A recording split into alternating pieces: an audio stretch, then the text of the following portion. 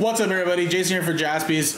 We just did a quick recap here for Fanatics Live 2023 Pristine and 5 boxes of 2023 Hit Parade limited autograph, random teams number 1. It's alive! So there is the names and the teams that were part of the break.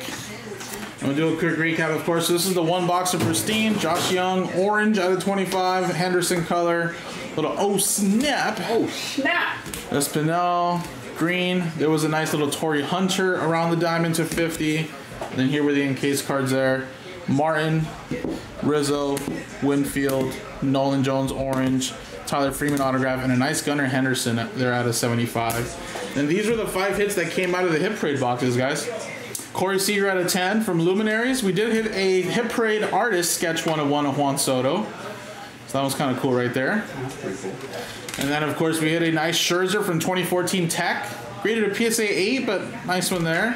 Francisco Lindor, Bowman's first Chrome prospect autograph out of PSA 9. Lou Bob out of 199.